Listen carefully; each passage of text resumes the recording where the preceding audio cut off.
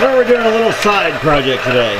Neil's back with us today. He's my buddy building a boat up in Ulaga. That's the lake north of us. Someday we're going to make the sailor into a sailor again, aren't we? Yes, we are. Yes, right. And this is the boom that's going on to Neil's boat. He has been watching too many, what's that guy's name? Skip Novak. Skip Novak videos, yeah. And Skip has a frame on his boom that when the sail comes down, it flakes into this frame. It's a cool idea.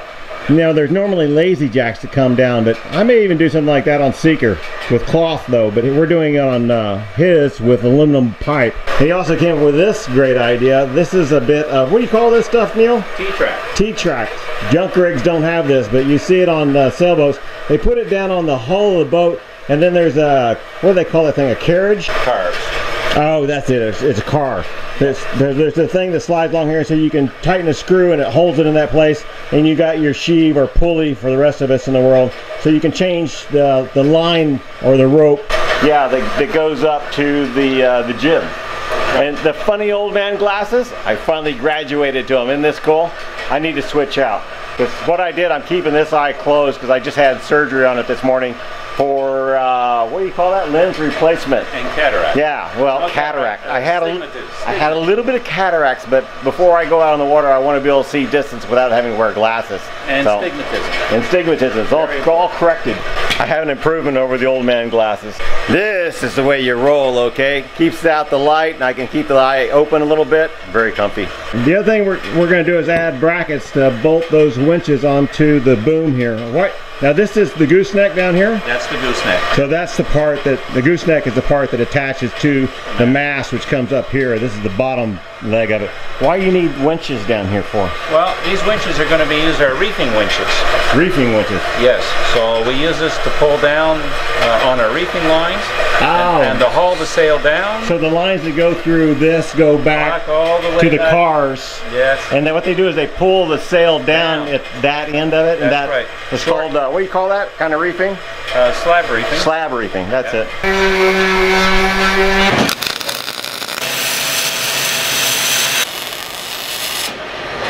So what's cool about this is when I'm done, I only need readers for the close-up work. I'll be able to see fine at distance without these. Look at that for a one-eye weld. That, I think I do better with one eye. So you just take this bolt out, yeah, okay. the other two, okay, take so the whole thing in off. that case, we can actually get it in closer. Yeah, that's what I was thinking. Right, okay. You know, to set, right? Well, yeah, I think we cut these first.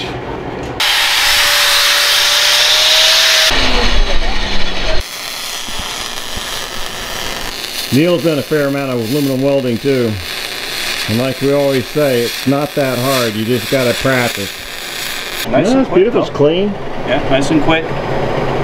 But I did as you said, I tacked in. Yeah, that's really important. What we're talking about here is put a tack at the end, because when you bring the weld up to it, it's got the table to soak up some of the heat, but it diminishes how much heat it can soak up when it gets to the end of the metal. So the tack lets it come in hot. If you try and bring that weld all the way to the edge, you always blow through the edge of the metal. Okay. That'll give us, we can bend around that. Reciprocating saw is up there on the shelf. The downside to eye surgery is you can't pick up anything more than 10 pounds, and you can't do any repeated bending over for a week. And they do one eye, then they wait a week and they do the next eye. So that's 2 weeks of doing nothing. So hence that's why I'm trying to work out my hydraulic parts. But I got some other news. We are up for sale, not the boat, but the property. And many thanks to Laura Mercado, my realtor. She's done a fantastic job. No more mowing grass for me. My contract actually lets me sell it to my neighbors at first pick, and then Paul Nosak across the street as second choice. And anybody else can buy it after that. And I'm hoping my neighbors can come up with it, but have it listed at $65,000, but we already have offers $80,000 and up. I paid $1,500 for this place. Now the house was a dump, but the property and fixing it up. So if you're thinking about, you know, how you can grow some skills and make some money at the same time, think about learning to be a contractor. You know, doing the stucco work, the woodwork, the roofing, and all that pays off handsomely. So we can put multiple ones in here, and it gives us a nice round corner. So go ahead and, yeah. This isn't really far enough across. This has to be a little bit deeper because you're not going to bend that much material. Okay, so bring this down a little bit more. Yeah, make it a little deeper, and then a little wider. Yeah, and then fold it in. Okay, good. Yeah, that's great. You put another one in, and it'll be just about right. Yeah. Yeah. Little grinder work on that, and it's coming together. It's wider down there because that's where the mast is, and of course there's more sail down there, so more rack to hold it. Rocky, how you doing this morning, Rocky? We should mark a center line on this can, shouldn't we? So we just... Well, you can. You get a piece of angle iron, and that finds center of a pipe for you. Let's do that. All right. Okay. There's your center line right there. Let's mark that. Get it. Of course, it's a smart thing. I went to college. Oh, they didn't teach me this in college, by the way. Is it good if I mark the center line for the center? Yeah, see, that's what we need to do. Now bump that up against that pipe and see how we are. Put this back.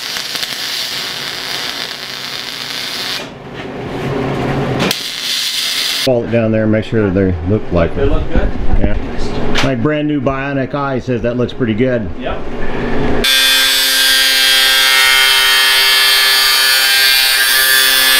Or is non-union. Yeah, we were not. And so on the river industry, you hire in with a company. See that? That way. Because that one's bowed out on that side, Yeah. and this one's bowed in a little bit. Bowed in, so Yeah, you so got- this fine center of those pipes, and go ahead and shift them over now and straighten that out. Okay, you're doing the pull, you're doing the look. Okay, I do the look. Okay. Okay. You got a view? Go, there, we're good there. Roll it. Don't let go, don't let go, let go. Okay, how's that look? That looks good. I mean, my eyesight looks okay. Sure. Well, it's your thing, so if it's Yeah, your that's good. eyesight, that's good. But I'm surprised this far on it. All right, okay, ready? Oh, I can't lift my eyeball. Yes. What do you?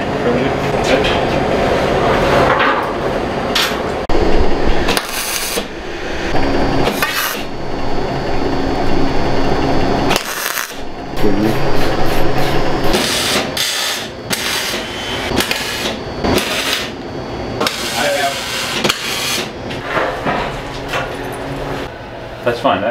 What's the angle of the boom there? I think 45. Oh, it'll be out of the way. Yeah, no, that won't be a problem. Would diminish in height. Yes, as we go along. And how much?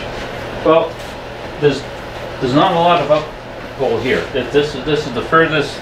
Well, we attach a string, weld on one down there, and then figure out one here, and just run a string, and the rest of them with the string. Okay. He's nodding his head behind you, so he's being reinsured by Exactly how I would do it. Brian back there. So. Fine. Just put a string down and. Yeah, so it's just fine, so that it kind of looks right for here. See, this angle here is probably about. You said 45. Yeah. This is under that. About. A boat? It's a boat? Yeah, the boat. So a little lower than this then. A little lower than that. Okay. We cut off an inch. Okay. This is sitting. That's 5 inches right on the mark there. You want to just duct tape it on there or something? Let's put it. Wants the rubber on there. Yeah.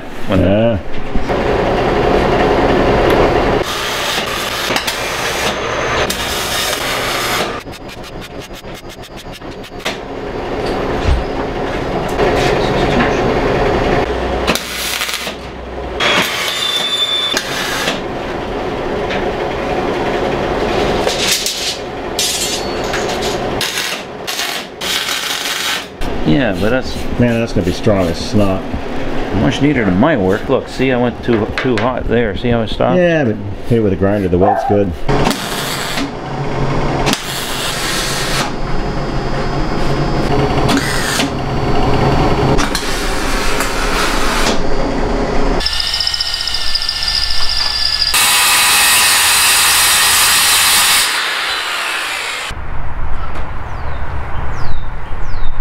Alright, another successful project. Neil's boat's going to look a lot like Skip Novak's boat, apparently. This is really robust. Now to rig up, planning for the rest of the rigging. Neil, what would you call this thing? Boom rails. It's down parallel. It needs a name.